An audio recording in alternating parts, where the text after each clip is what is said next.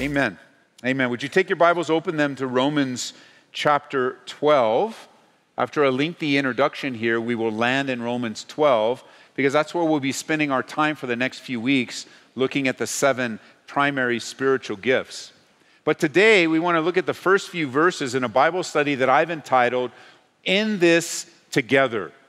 Because that's the truth. We are in this together. And you can define this any way you would like to. Whatever it is you're into right now, whatever it is, however it is you're living your life, wherever it is that God has you, we are in this together. And when I say we, I mean the church, the family of God. We are in this together. And I don't merely mean this local congregation, Calvary Church here in Aurora. I mean every true, real church around the world. We're in this together. Which the flip side of that is a reminder that we're not in this alone, that we're not isolated, that we are partnering together with every true believer of every tribe, every tongue, and every nation. Now, we use the word church a lot. And let me ask you, when you think of the word church, what almost immediately comes to mind? What do you think? It's the building. That's what we think. And most likely, some of you today, when you woke up, you used that very language. Get up, it's time to go to church. But what you meant was, it's time to go to 18900 East Hampton Avenue, the building on the corner of Hampton and Biscay. Now, we don't say that, but that's what we mean. When you say you're going to church, you are most likely referring to the gathering that's going to happen at a particular time in a building. And so with that definition, what do we think? We drive by churches all the time. We talk about churches, and then we're thinking of buildings and locations. We go to church, whether it's an isolated building or there's a gathering in a strip mall, or there's, like we did for many years, a gathering in a school nearby. We have church. We think about church.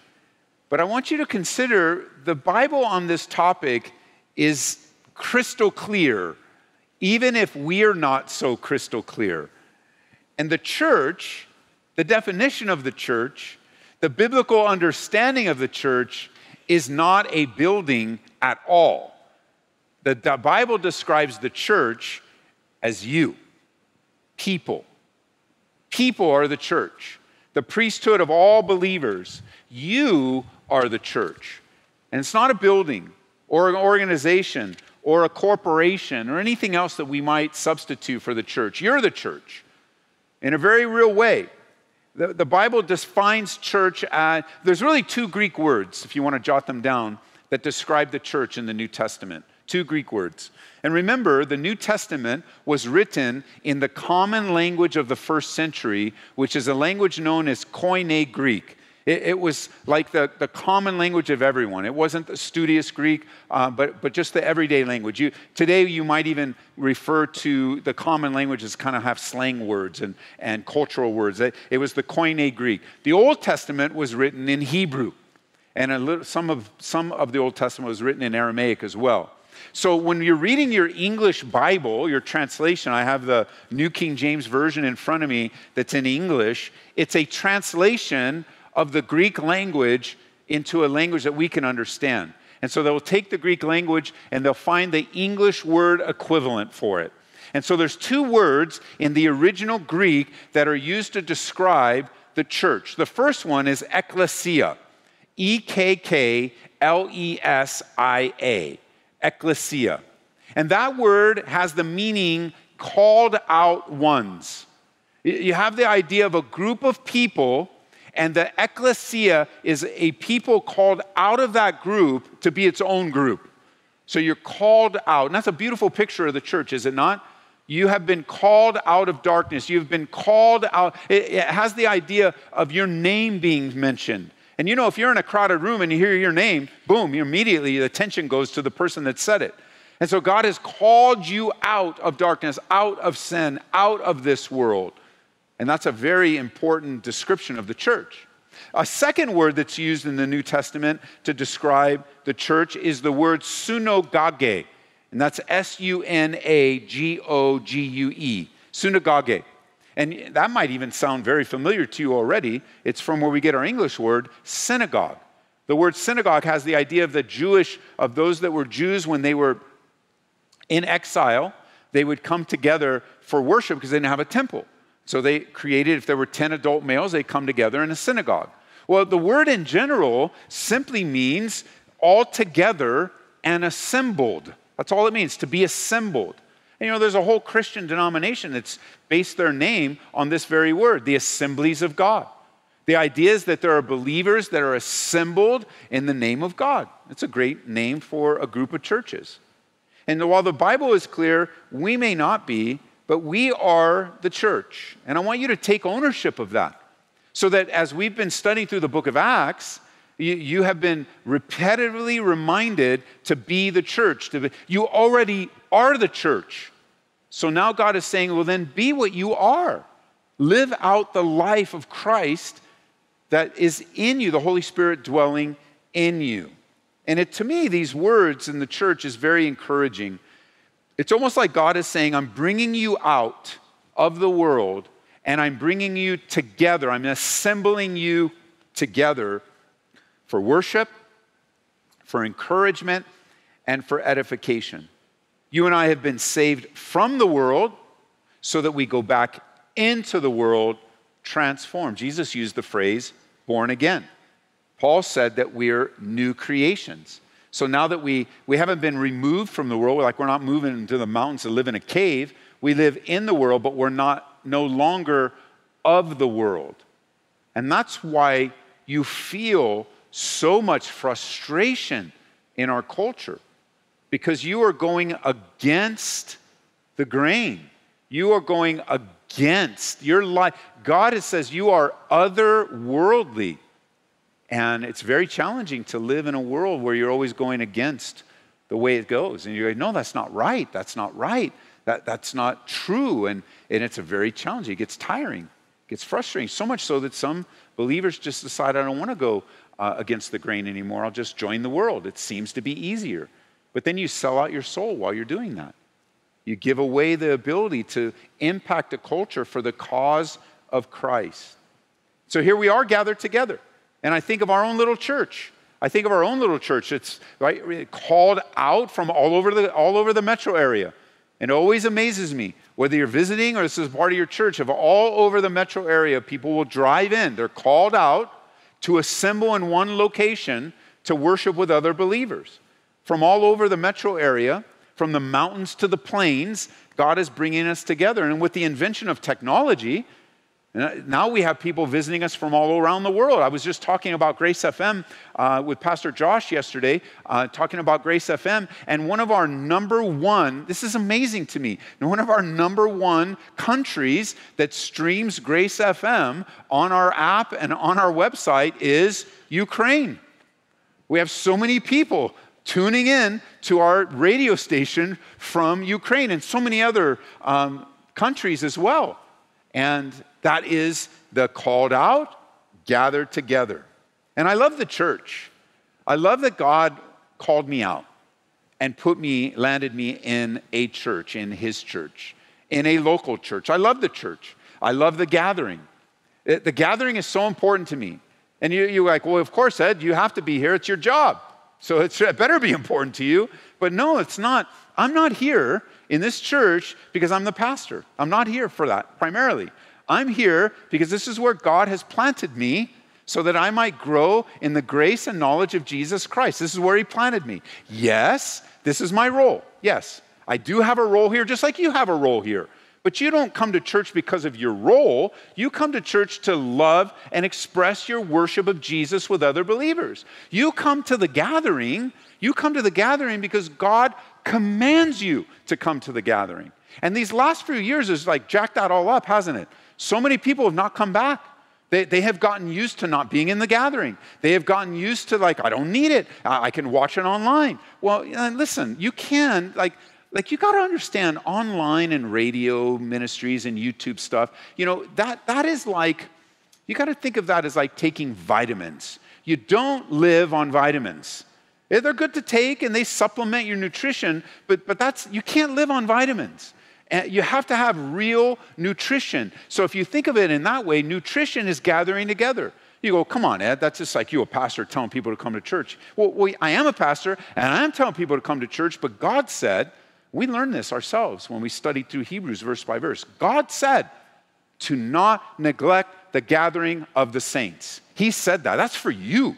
That's for your good. It's for our good. And I love the church. There isn't a time, very rarely, a time when I gather together with our church or I'm visiting another church or teaching another church that I don't leave more encouraged than when I walked in. That God doesn't speak to me, that he doesn't encourage me, he doesn't validate, confirm something, I learn something new. So there's not a time that I open up the word or I come together where I'm not encouraged or I have an opportunity to encourage. I love the church. I love the church. And I would just say, I know it's not everybody online, but man, for some of you that are online that just don't come back or aren't going back to your church, here's the word of the Lord. You ready? Go back.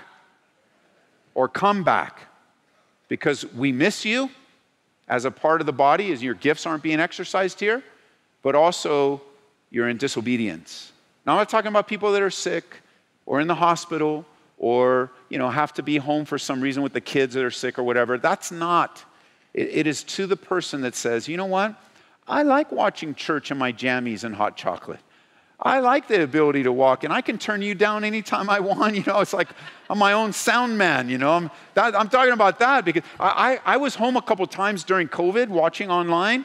Man, it's impossible to stay and to pay attention the whole time because you're there, you're worshiping, and you're enjoying it, and then, you know what? I got to go to the bathroom. I love you, Lord, and you're walking away, and you go to the restroom, and it's like you come back, oh, my hot chocolate's out. So I turn on the hot water. And it's like, before you know it, it's playing, but it's in the background. It's playing, but it's in the background. It's important that we come together. And another reason why it's important to come together is you don't know how God's going to use it. You have to come with anticipation. You have to come ready so that the Holy Spirit can use us as a church. So let's think about the church in some different illustrations for a moment. And because we're going to end with an illustration in Romans 12. But I want you to think of the gathering. You're the called out ones. We're assembled in one place, and every true church around the world. So think about the church with a couple of illustrations. If you're taking notes, I want you to think of the church, first of all, like a hospital. Like a hospital. I want you to think of the church as a spiritual hospital. A place where the hurting and the sick, a place with those that are racked with spiritual pain and irrational fears and on the edge of hopelessness can come to be healed and nurtured back to health by our Savior. Think of the church as a hospital like a refuge, a place of safety, a place of shelter, a place of restoration where broken things are mended and care and concern is given. And even some of the sick that end up in a gathering, they get saved, they get healed eternally. But think of the church as a hospital, not as a museum where we hold up these relics of the past and we think, oh, look what God has done in the past, but that God is presently working in the earth today, and the primary way that salvation works in a person's life is they are healed spiritually of the greatest sickness on the planet earth today, sin sickness. It is causing the most havoc in every single life today is sin. I want you to think of the church as a hospital, which means if you change your thinking a little bit and consider the gathering like a hospital, I know this might be new for some of you, and it's important that you grasp this and pray through it. But if the church is really a hospital, then you have to understand something. The place is filled with sick people. I would even dare say, as a typical hospital, there are more sick people in the hospital than there are those to take care of them. Sick, sin sick. That means that there's going to be a lot of difficulties and messes, and there's going to be a lot of hurting people. There's going to be a lot of opportunity to be hurt. Like you think of all the danger that a doctor or a nurse or those that work in the hospital atmosphere, how often they're exposed to sickness. How often it's just like right in their face. Sometimes they get coughed on or vomited on, or like it is a risk that particular profession to work in a hospital. There's lots of risk. Well, so is the church. You have the risk of having to deal with all kinds of stuff and having it come right directly to you. I mean, you can't respond to difficulties in the church saying, what is wrong with this church? There's so much sin here. Well, we're not talking about like rebellious sin or sin that needs church discipline. We're just talking about life. And you just go, I can't believe it. So many sick people. I want to go to a church where there are no sinners. Well, it's not possible. That's silly. I want to go to a church with really refined, perfect people. That's just not possible. I mean, we kind of laugh at it we kind of laugh at it for a church, but can you imagine a doctor having somebody come in, an ER doctor, somebody coming in with great need, and the doctor just responds, what is going on here? Well, why did you bring them here? I am so sick and tired of sick people. Take them somewhere else. I don't know, man, if that's not kind of like a doctor I want to see. Doctor's upset that we're bringing sick people to a hospital. And I want you to think of the church with a picture of a hospital. There's many, many parallels. Number two, I also want you to view the church as a restaurant. A restaurant. You go, Ed, what are you talking about? Well, the restaurant picture, the church becomes a spiritual place where believers and non-believers alike can come for a well-prepared feast in the Word of God, where I have a responsibility to pray and study and put together a meal to deliver to you so that you might digest God's Word into your life. This is a great illustration because I think that it relates to almost all of us. And I'm not going to ask for hands here, but I want you to consider if you have a favorite restaurant. You have a favorite restaurant. Why do you have a favorite restaurant? Why do you have a go-to restaurant? And I'll tell you why. The primary reason is you like the food. You don't go to some restaurants because the food maybe gave you some revenge 5 hours later. And so you don't go there anymore. But then you do have a go-to restaurant, and most likely at that go-to restaurant, you have a go-to meal. You order the same thing all the time. I know I do. I mean, why order something new and then take the risk of not liking it when I already know I like something and I'm just going to order what I like? Anybody amen that? Amen. It's like some of you, Ed, you're just weird. You don't try new things. Well, that's fine. I don't. I like what I like, and that's fine. And the church is very similar. You must be in a church where they feed you God's word, period. Verse by verse, chapter by chapter, of course, is our preference. Not in a church that just kind of mentions the Bible, or maybe it's over there, or, don't worry about it. I'll tell you everything you need to know. No. You need to be in a place where you are well fed, that you take in the nourishment of God's word. Not the personality, not the charisma of the pastor, but a good word. If you think of the favorite restaurant analogy, that also helps to explain, especially those of you that might listen on the radio and you hear all these different pastors all day, 3 or 4. Let's just say you have a go-to block of time that you listen to the radio here in the Metro, Grace FM. You listen to Grace FM, you listen to a few teachers. This explains why you are attached to some pastors more than others. It's the same thing with a meal. It's not that they're not teaching well, and it's not that it wasn't well prepared, but remember what Jesus said? My sheep will hear the shepherd's voice, and there'll be a sense where you have an ear to hear. That's why some pastors are more relatable to you than others. It doesn't mean they're bad pastors. It doesn't mean they're bad teachers. It just means they're different, and you have a favorite. You have someone that you receive from. You have someone that pours into you. For me, that man would be Skip Heitzig. I've studied under Skip Heitzig since a new believer, so over 30 years. I mean, 30 years, I used to, back in the day, if he wasn't on the radio, you couldn't go online and catch the study. You either got on the radio or you lost it.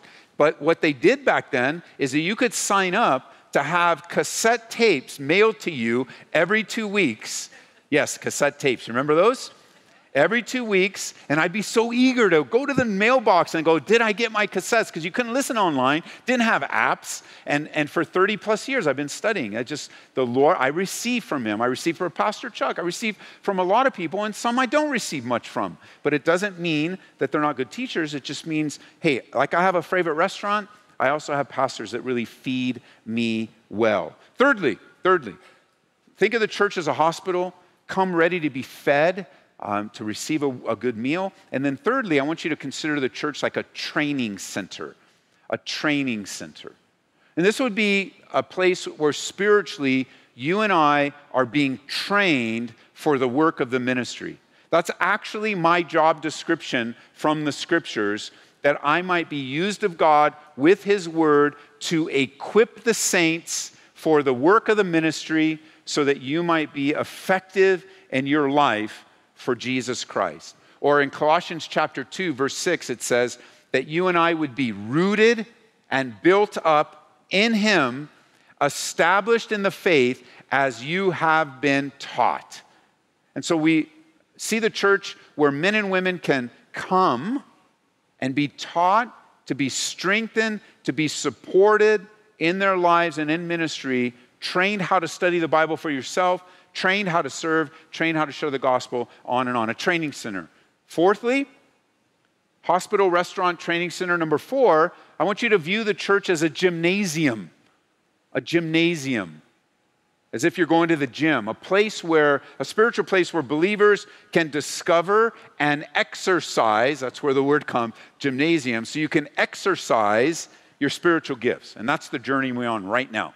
You're going to learn so you can exercise your spiritual gifts. That way we can then understand that the responsibility of ministry is not solely on the pastor or the pastors or the elders. The responsibility of ministry is on all of us equally. I don't have more of a responsibility than you do as a believer in Jesus Christ. We all have the equal responsibility to be faithful to God in the place that he's called us. And this is your home church. This is it. This is where God has you. This is where he brought you. This is the important place where your gifts are exercised.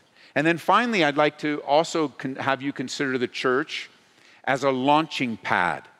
A launching pad. This really speaks to an elaboration of the vision of our church. Win a person to Christ, disciple, build or teach a person in Christ, and then finally, send. A launching pad where when you think about that, this is a place where believers, we come, we fellowship, we break bread together, we pray, we're equipped, we're prepared, and then we're sent right back out. And that's exactly what's going to happen in a few moments. You're going to be sent right back out. This is not, I know you already know this, but for the sake of understanding, this is not the sole essence of your relationship with Jesus Christ, 90 minutes in a building. You know that? This is not it. This is just a small part, a very significant. Sometimes we think small things are insignificant. No. It's a significant small part of your life that will equip you for the rest of your week, at work, at home, on the bus, delivering packages, processing people's groceries, all of that, studying, school. It is a launching pad. You have to see yourself missionally. You have to see yourself on mission. God is using you. It's so amazing. And as we abide in Christ, God does so much. Let me give you one more. And you go, Ed, are we ever going to get to Romans? Yes. We're landing there right now. Romans chapter 12, verse 1. There's one more illustration I want to offer you today as it relates to now the prelude to spiritual gifts. Romans chapter 12, notice with me verse 1. I beg you, therefore, brethren, by the mercies of God, that you present your bodies a living sacrifice, holy and acceptable to God, which is your reasonable service. And do not be conformed to this world, but be transformed by the renewing of your mind, that you may prove what is that good, acceptable, and perfect will of God. For I say through the grace given to me to everyone who is among you, not to think of himself more highly than he ought to think, but to think soberly, as God has dealt to each one a measure of faith. For as we have many members in one body, but all the members do not have the same function, so we are, being many, are one body in Christ, and individually members of one another. And then he goes right into it, having then gifts differing. And that's where we'll be next time. So here's the last picture that I want you to consider, and that is, I want you to think of the church as a body A physical body, arms, hands, eyes, internal organs, external. We are a body. And a body has individual parts, but the individual parts are part of a whole. And that's how God wants you to see the church. We are all very individual, every single one of us. There isn't two alike. Even identical twins are not identically alike. They're alike in many ways, but they're very individual. And so you have individual upbringings, individual perspectives, the differences male and female, young and old, individuals and where you are. We're so, and even in our culture, right, we're just been taught to be very individualistic. And there is some truth to that. We are unique. There is only one of us on the planet. God has a purpose and a plan for you specifically and uniquely. And you need to understand that. And I think we probably understand that more than we understand we're part of a whole. We are part of a body. That you're not as individual as you think you are because you're part of something bigger than you. And in that part of what you're bigger than you, you are part of what God's plan is. And as we're going to learn with the 7 gifts, 7, the number of completion in the scriptures, these 7 gifts represent the wholeness or the completeness of the ministry of Jesus Christ through us as if he was on the earth today. So when all the 7 gifts are operating, they're all moving among us, then in a collaborative way, a church, and this is amazing in the spiritual realm, a church of Jesus represents him on the earth accurately. That's how he is still here as the Holy Spirit's in us. No one of us accurately represents the wholeness of Jesus, but together, we could do so much more together than we can ever do alone, and God made it that way.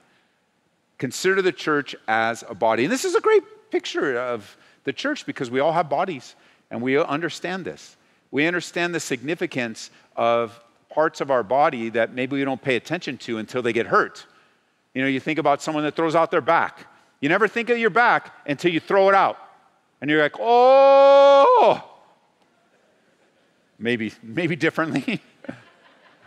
Or you're up in the middle of the night having to get something to drink. You're coming down the stairs. You you cut a corner too short and you stub your toe. What hurts when you stub your toe? Everything. Everything. You think of the parts of your body that are so important, but you never really think of it that way until necessity comes. And God says, no, I don't want you to think that way when it comes to the church. You're already the necessity. I want you to think of your individuality, but how you fit in the bigger picture.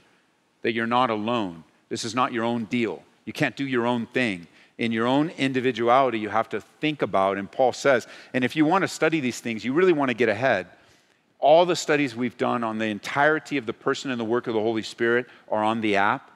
And also in the book of Romans, I think I took 8 to 10 weeks going through these verses. So this is just a quick overview, but we went through from verse 1 to verse 5, point by point by point by point, launching us into the gifts. I chose not to do that this time because we're studying through the book of Acts, but if that's something that interests you, they're all up on the app, all up on the website, and you can go through and kind of see the progression of the Holy Spirit leading us to this point.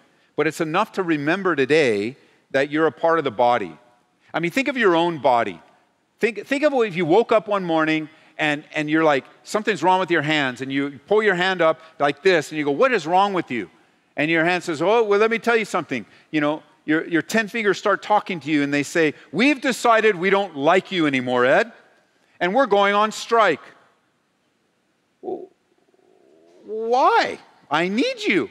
Well, we don't need you anymore. We don't like you. You always put your hand in your pocket, and it's dark in there. And I don't like it. And we're going on strike. Pretty dumb illustration, huh? It's so dumb. It's dumb. Just say it. Go ahead, say it out loud. Ed, that's just dumb. Go ahead. It's dumb. Saturday night didn't think I had to make them say, but it is. It's a dumb illustration. You just can't wake up and go, oh, I'm going on strike. I'm going to do my own thing. It's just dumb. Your hands aren't going to do that. Well, now that you agree with me that it's dumb, it's an illustration. It's equally dumb for the church, people in the church to go, you know what? I don't need church anymore. I don't need to be with saints anymore. I'm on strike. I don't like that church. And you know what happens? There's a lot of different ways that happens, but people give up. Or the more popular one is this thing of church hopping. You just go to this church, this church, this church. That's not the will of God for you.